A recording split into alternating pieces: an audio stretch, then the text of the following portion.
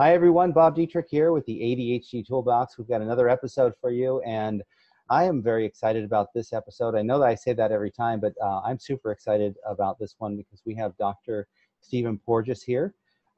He is the author of the Polyvagal Theory, and he's going to talk today about what that means and how it relates to ADHD. So, Dr. Porges, welcome to our show.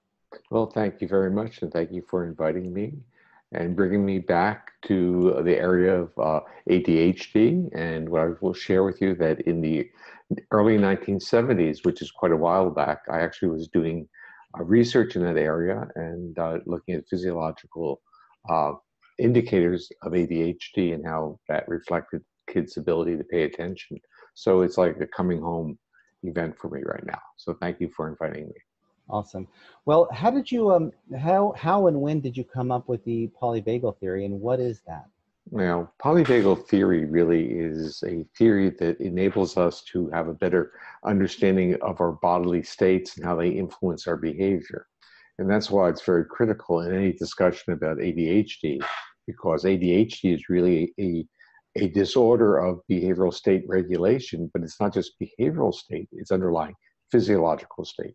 So polyvagal theory is all about physiological state and how it results in different emergent behavioral properties, so that when our body's kind of like in states of defense, we're not very social. But when our body is safe, feeling safe and calm, we can engage others and bring them close to us. Polyvagal theory actually explains why and how that occurred from an evolutionary perspective of how the autonomic nervous system, part of our nervous system that regulates the organs in our body, how that those neural structures regulating those organs changed as vertebrates evolved into mammals, and of course mammals became humans, or we are mammals. And this is kind of an interesting story, because if we go back and look at our ancestors that are not mammals, reptiles, right, they don't have really social behavior in the way that we have it.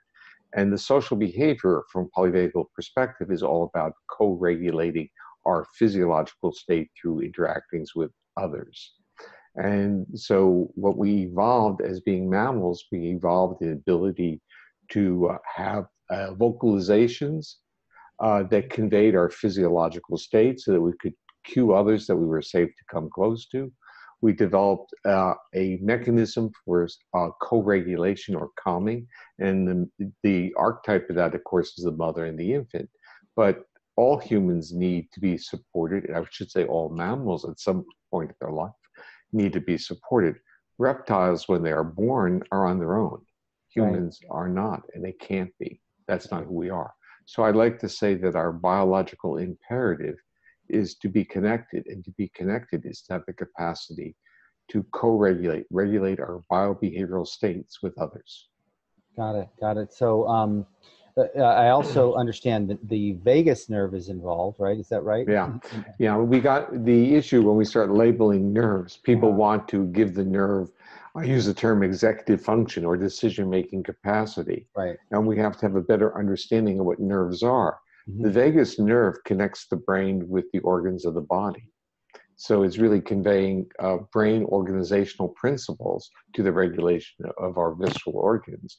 But it's also our major surveillance system of our visceral organs. So it's sending sensory information from our body into our brain and retuning what resources we have for cognition, for social behavior, or is then shifting it to be defensive.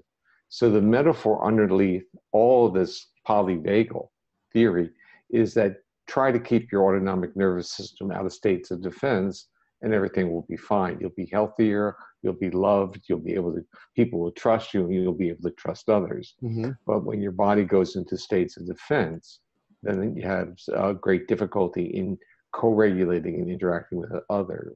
Now, the interesting part, and this is really where polyvagal theory becomes a powerful underlying metaphor, is before polyvagal theory actually emerged, people used to think of the sympathetic nervous system, the system that gives you mobilization, but people would conceptualize it as a fight or flight system.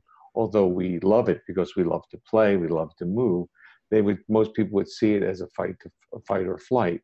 Mhm. And the parasympathetic nervous system, which is the more of a calming one, the break, that's primarily all the organs in the parasympathetic nervous system are regulated through the vagus, or at least primarily. Mhm. So the vagus became the basically the antidote to fight flight. And that was in a sense of balance. And people say you're autonomically out of balance when people would be tightly wrapped, anxious, or hyperactive. But polyvagal theory added an additional understanding of uh, the neural regulation of the autonomic nervous system by identifying a second vagal pathway that we shared with more primitive vertebrates. And if we recall, when reptiles get scared or threatened, they immobilize, they Mm. death feign, they appear not to be living. And visualize the fact that mammals often do this, like a mouse in the jaw of a cat. We will say that the mouse is playing dead. But in reality, the mouse is not playing dead. The mouse is just reflexively going into this more ancient defense mode. But many children have experienced this, whether it's through abusive homes or even abusive classrooms, Mhm. where they will be yelled at and they'll just kind of like collapse. Mhm. And if they had collapsed and shut down physiologically, later, if they get similar cues of aggression, they may merely dissociate. And again, if we go into the world of ADHD, where children are often being functionally yelled at or abused within classroom settings as well, Mhm. they are, in a sense, dissociating. They're disappearing, but they're still in their body. So dissociation becomes a human adaptation to shutting down, where you don't literally collapse, pass out, and potentially defecate in your pants. So the body maintains its structure, but the mind goes someplace else. And that's part of this immobilization, or let's say adjustment of it. Yeah, I noticed that myself within relationships. Right, you get in an argument, and my personal go-to, and I know people watching this have this too, is they just shut down, they stop talking, and Well, it's okay in a sense to stop talking and listening, but what you're really saying is they stop talking and disappear. And part of when we co-regulate, it's not disappearing, it's witnessing, which is meaning we're present with the other person. We may not be talking, but we're there, and that makes them feel good. right, That's the co-regulation. right, right, got it. So, in regard to ADHD, what happens differently with the polyvagal theory in people with ADHD than they do with people that don't have that? Well, if we interpret ADHD from a polyvagal perspective, Hmm. we would focus on the feature that ADHD is really a state regulation disorder. The individual has difficulty regulating a physiological state that is safe and engaging and, in a sense, self-regulatory. And so it used to be viewed that the behavior was motivated, and there was an intentionality. Therefore, punishment was always used, and a lot of ADHD kids have been really subjected to very strict behavioral regulation models, Yeah. be it ABA. But ABA, or behavior mod, is very useful in dealing with behaviors that have low frequency of spontaneous emergence. So you have a low frequency behavior, you can reward it and you have it more frequently. But with ADHD, the idea was to use behavior mod to reduce disruptive behaviors. And it's not very efficient. And it doesn't mean it's not helpful, but it's not very efficient. And it's not very efficient because the body is in a state of defense when you have these mobilized behaviors. It's really a emergent property of the body being in a state of defense. And given that as a feature, then treatments for ADHD should be more in terms of how does one learn to use different tools. This is your toolbox model. Right. How do you learn to use different tools to regulate your physiological state? And this is where polyvagal theory would give you lots of hints. And one very powerful portal is how we breathe. And if we extend the duration of our inhalation, so we huff and we puff metaphorically, our bodies become more tightly wrapped, more anxious, more mobilized. We're literally preparing our bodies for fighting or fleeing. But if we reverse that strategy and inhale more rapidly and exhale extraordinarily slowly, then the vagus starts to have its impact, because the vagal effects on our heart to calm us from this newer mammalian vagal pathway starts to downregulate the sympathetic nervous system. Because what evolution teaches us about the autonomic nervous system, and this is what's embedded in polyvagal theory, is that the system is hierarchically organized. And once we understand that it's hierarchically organized, we have all the hints we need about how to enhance regulation. So the newer mammalian vagal circuit, when that starts to work, it downregulates sympathetics, it calms us down, and enables the whole autonomic nervous system to work in a more homeostatic way. So what you'll find with many children who have ADHD is that they don't just have ADHD, they have some comorbidities, meaning they may have gut problems, they may have these visceral problems that are treated as if they are separate from their whole behavioral problem. But if the behavioral problem is merely a reflection of a atypical neuroregulation of autonomic state, the behavior comes out as hyperactive, but the gut gets turned off. And if the gut gets turned off, you have constipation and gut pains. But it's with this newer mammalian vagus, which is linked to the nerves that regulate the face. And what that really means is that our voice, our facial expressivity, and even how we regulate little muscles that are in our middle ear that enable us to extract human voice and background sounds. When that vagal pathway is working, we hear other people's voices more clearly, and we calm our body down. And again, what are some of the other features of children with ADHD? They are continually accused of not listening, not following verbal instructions, and being treated as if they're less intelligent than they really are, because their expression of their intelligence is compromised by their bodies being in states of defense.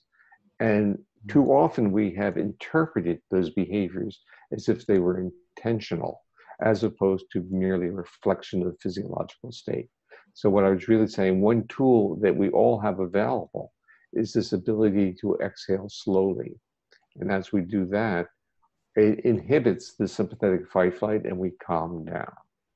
Can you show us like what that would look like? Would it be a, and then? No, it wouldn't be like that. Okay, how would you see, nothing, a movement with that type of speed is literally triggers to your body that it's not safe.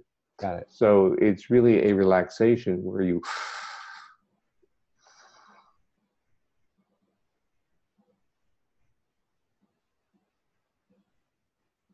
and you can extend it, and as you exhale slowly, you calm down. But there are other tricks you can do, meaning that... Before we move on, though, is it like 1 second in, like 5 seconds out, would you say? Well, I wouldn't start initially there. I would start with maybe a ratio of like 3 to 7. 3 because seconds in and then 7 seconds out. Yeah, and the idea is if you can extend the ratios, make them higher, then it'll work even better. But the issue is it's going to be a jolt to your body, and some people may feel a little strange or dizzy with that because their bodies are really geared up. Yeah. But what I was saying, there are ways of tricking the system. Okay. Singing is one. What do you do when you sing? You exhale slowly. Extending the duration of your phrases. What are you doing when you're talking? You're exhaling slowly. So this is a real life situation. I had a colleague who was introducing me at a meeting, and there was going to be close to 1,000 people at this meeting. And she came up to me at a party the night before, and she said, "Steve, I'm very, very scared, petrified to introduce you tomorrow. I'm really scared." I said, "Don't worry, I'll fix it." And assuming that was enough, I wouldn't hear from her. 10 minutes to 9, which is when I was supposed to talk at 9, she comes up to me and she says, "Steve, fix it." Now, I'm not going to criticize her for believing that I could fix it, but what I noticed was how she was speaking. She was basically taking a breath every time she said a word. It was these gasping. She was basically getting her body worked up into a panic. And I said to her, extend the duration of your phrases. And initially, she could not even put two words together before taking a breath. And then it just kind of like clicked, and then it expanded and expanded and expanded. And she gave a beautiful introduction. She's a clinical psychologist, and now she uses this to treat people with public speaking anxieties. Excellent. But these are the features that we, in a sense, breathing is an autonomic response. We spend very little time thinking about breathing. If we don't think about it, we still breathe. But it's one of these gifts in our body that we can actually access our organs and how they work by just shifting how we breathe. So it's a powerful tool. And if we think about the history of humanity, which included chanting, singing, and even the notion of playing wind instruments. So in my talks, I used to, in a sense, since I was a clarinetist and I would like to talk from the perspective of a wind instrument, I would say about the value of playing the clarinet or playing wind instruments, because not only was it exhaling, but I was listening and utilizing all the muscles of the face and head. So I was dealing with all these attributes of this calming system.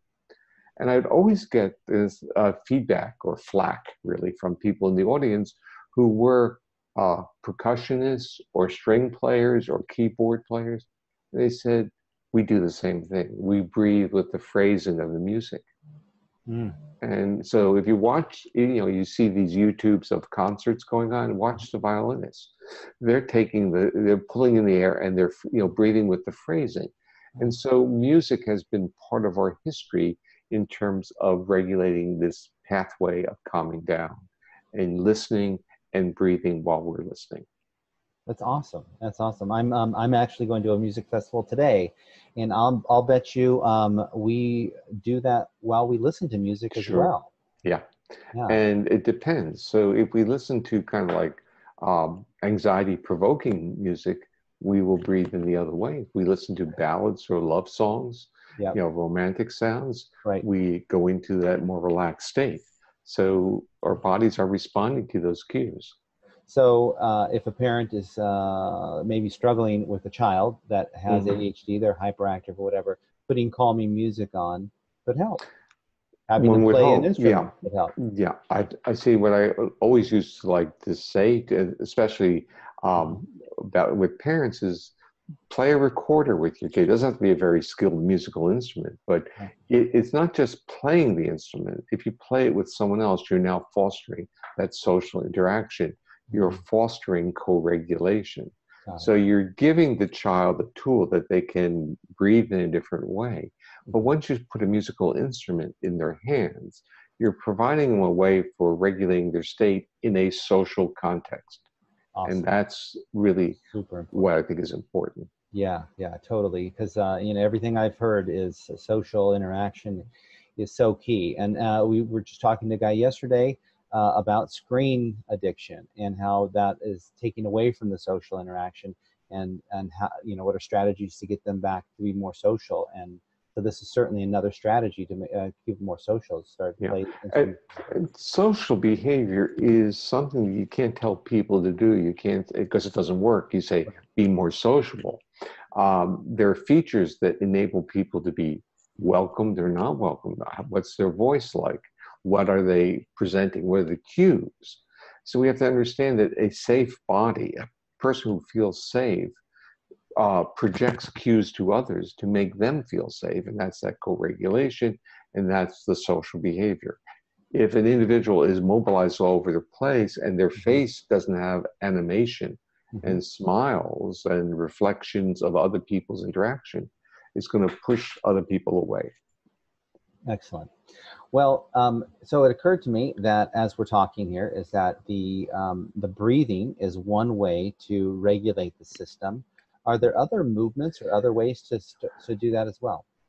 Well, this is an interesting set of questions, because once you start deconstructing our physiology, you start finding different portals. And one was listening, and you brought up the one listening to music. And I actually developed an intervention. It's called the Safe and Sound Protocol. And that takes vocal music, but the computer alters it to emphasize the frequencies of what I call the essence of safety and trust, like that which is in the mother's lullaby.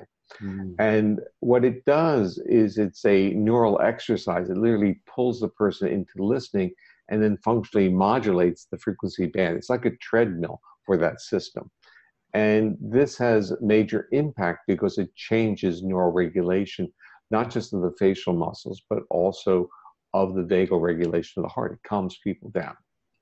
And that's that's one way people can go towards this. I've seen a couple things on YouTube where they are like calming sounds, right? Not just like natural sounds. I mean, those I'm guessing those work as well, but they're also calming beats and tones. I think it is. Well, it's actually vocal music, and because there's going to be a constituency that will be listening that will remember Johnny Mathis, Mm-hmm. and Johnny Mathis, because this is my generation, was a tenor, and his voice was very melodic. Mm-hmm. And it was used basically to make people feel safe with each other. It's what adolescents or teenagers use when they want to be close and physically close and didn't want to talk. Mm-hmm. Because it was sending cues to each other that you're safe, that you can trust me, that I can hold you, I can be close to you. And when I talk about this in meetings, it's very interesting to see the people blush because the memories from their childhood come back. But it's a clear point that we're listening to certain types of modulations of sounds, of vocal music, are triggers to our body to say, give up the hypervigilance, give up the guard. I can be accessible and I won't be hurt. At least that's what the sounds are telling you. So the Safe and Sound protocol was designed to literally rehabilitate a nervous system that was defensive, to basically give it exercises where it would try to extract these voices. And as it did that, it started to increase the neural regulation of the heart as well. And I got a patent for the technology, and one of the claims that was awarded was that of an acoustic vagal nerve stimulator. So if you think of this whole notion and vagal nerve stimulation as a mechanism through which we change our physiological state. Mm-hmm. And to bring that full circle back, breathing as we exhale slowly, we're increasing that vagal activity to the heart through a pathway of how the vagus is affected by inhalation versus exhalation, very much like a switch. When we listen to certain types of music, it's another switch coming through a different portal. And this can also enable us to relax and feel safe. Got it. Okay, so let's bring all this home if we can, and put it in a nice package for the parents listening. And let's start with the breath, and then we'll go to the music strategy specifically. What would you think what would you recommend as far as a way to start a parent with the breathing exercise if they were going to work with their child to help them regulate their state and calm down? What would the breathing exercise be in kind of the second second? Well, we don't have to make anything up. We can go back to certain things that were taught or known decades or hundreds of years ago in yoga. Mm-hmm. In terms of yogic breathing, mm-hmm. They were not all breathing of calming. Some of the breathing were also breathing of arousing. So you work on both in the sense, if you work both to calm and give a person also a breathing patterns or instructions on how to mobilize, their lethargy may disappear and they may become very mobilized, but you're giving them tools to aid in regulating their state. So it's not always about turning off our ability to be active. It's being calm in appropriate environments and active in other environments. And with ADHD, the boundaries are blurred because the child can't calm down in certain settings because right. The cues are too profoundly dangerous to the child. They're saying, I have to get the hell out of here. I have to mobilize. And classroom behaviors are really one of the issues because what are you supposed to do in the classroom? Sit still. Right. And so when it's time to sit still, I think the parents are looking for strategies on how to calm that anxiety. Yeah. So they can sit still.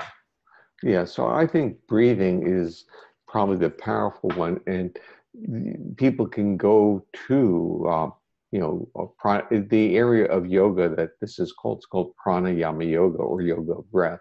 Got it. And there are lots of things online, on YouTube and on the internet, where parents can literally get instructions. And as you go through that, even the issue of abdominal breathing. So as I said earlier, I said I was a clarinetist. And as a clarinetist, I was taught to breathe by dropping my diaphragm, or diaphragmatic breathing. Singers do the same thing. That's even a more powerful way of getting the vagal effect, because there are sensory pathways from the diaphragm that help amplify the impact of the vagus on the autonomic nervous system. So one can, if we want to simplify it, we might say, well, parents should have provide opportunities for their children to learn to sing and have singing instruction, or just singing for the fun of it. You don't need instruction, but you need to have the singing.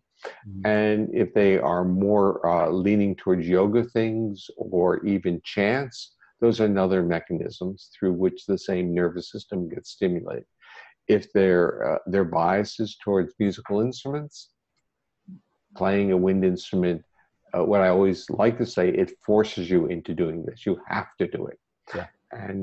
And so you do it without thinking that you think you're doing something else. Right. And now your body's shifting state. Right. So parents, if you decide to do the wind instrument, make sure you buy some earplugs. Awesome. Okay, so that's great. And I had asked this the question earlier, but it sounds like every time I ask you got something else. Is there anything else that they can do aside from just the breathing and that part? Is it like, are there certain movements that also can create that? Well, the part that we have to acknowledge is that when your body or your child's body is in a certain physiological state, there's a propensity to move when you're in certain states. So telling a child to not move is really very difficult when their body is really poised to go into a fight or flight or reactivity. So another way of dealing with this is something like team sports, and I'm going to explain why that's critical. So in team sports, you have movement, but there's another component going on. You're having face-to-face interaction. So you have the social interaction, which recruits this other part of the nervous system that functionally contains those mobilization or fight-flight tendencies. So as long as we move and maintain social contact, it's another form of exercise. And an interesting phenomenon, of course, with the world of ADHD, is that many people don't like to play with kids who are ADHD. They're kind of marginalized even on the playground. Yeah. And part of that is due to the fact that the kids in those physiological states lose their capacity to be aware of others. So people get hurt. And they get hurt because the social engagement, the face is not making face-to-face contact, so they're not picking up the cues of the interaction.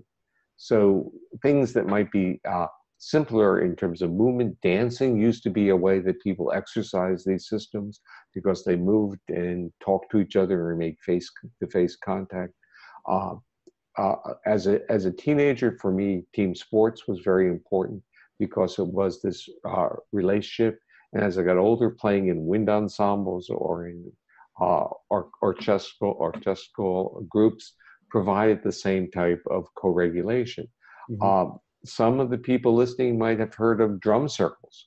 Drum circles are another one. There you're highly mobilized, you're banging away. But what are you doing when you're doing that? You're looking at a person, you're interacting on that level. And so that may be another reasonable exercise for children who have these types of issues. That's fantastic. You in this program, you are going to give the audience a free gift. You have something that you're going to give them, which we'll put in the link below this video. So if you're watching this, there's a button below that you can click on to get this. And what is that? Okay, so I wrote a book. It's called The Pocket Guide for the Polyvagal Theory. And this is chapter 1 from it, which is a neurobiology of safety. So it talks about the physiological features that when we feel safe, this is what we're experiencing. The important point of the chapter is that removal of threat is not equivalent to feeling safe. Right. So when your child is in a classroom, you say, well, there's no real threat. but the child's physiological state is prepared for fight flight. Mm-hmm. So we know that the physical removal of threat is not the equivalent of the body feeling safe. And that's what this chapter is about. Got it. Is it include the safe and sound protocol? Is that included in this chapter or in the book, or where's that? It's briefly discussed in the book, but the book is easily available. But if people are interested in the safe and sound protocol, they just need to Google it. There's a web page on it. It's distributed by a company called Integrated Listening Systems. Mm-hmm. There's interesting Facebook forum in which more than 3,500 families are on it, of the discussing their kids and whether it will work for them and their experiences. It was formed by a parent who had a child who was aggressive and was so problematic that the parents were being hurt by the kid hitting them all the time, and they were prepared to put the kid in residential treatment, and the kid's mainstream now. And so this was the woman created this to share this with the world and share the discussion. This is not a promise that everyone who does that will have those types of effects, but for her, it was a miraculous change in how her child behaved. And which was really an interesting phenomenon, because what you start seeing is if you shift the physiological state of the child from a state of autonomic defensiveness, what comes out? Who are we really? And that's what this intervention was about. Got it. Got it. So let's see, which book is the Safe and Sound Protocol in? If the parents want to find that, where would they find that in detail? In the details on it, I would go to the webpage, because there are published articles on it, and it tells where it's going, and parents are responding. Because it's not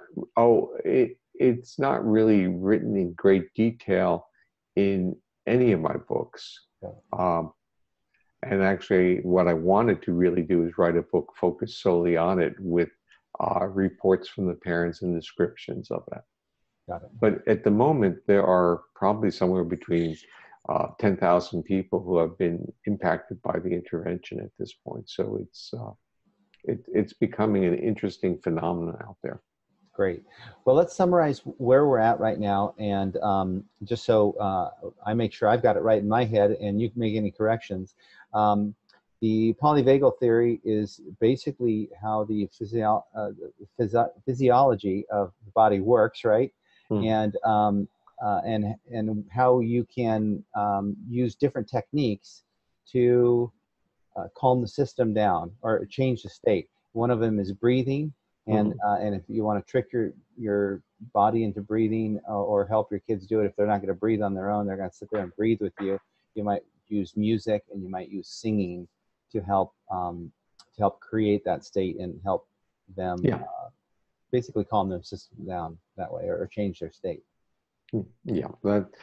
So the point is, if we think of ADHD as a state regulation issue in which the individual state is really well prepared to go into fight or flight, but poorly prepared or ill prepared to be socially engaging, to sit still and listen, to be present in a dialogue, then we need to develop strategies in which we intervene to give the child a toolkit to shift state.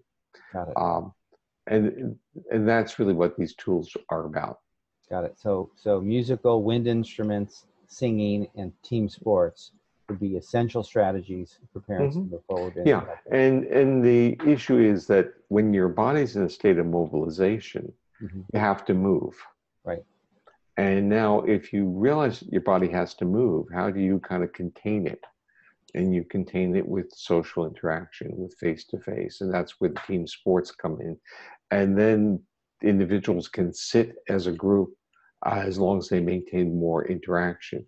So with ADHD, there is a confounding of problems, because you're in a state of mobilization, but there's also a deficit in engaging others for co-regulation. And so it's a pathway that needs to be reopened in an individual's nervous system for them to be more spontaneously engaging of others with facial expression and reciprocal interactions with others. Got it. So would that mean then if you were going to kind of encourage your child and push them towards team sports, that you would stay away from golf and you would stay away from tennis and move more towards soccer and football?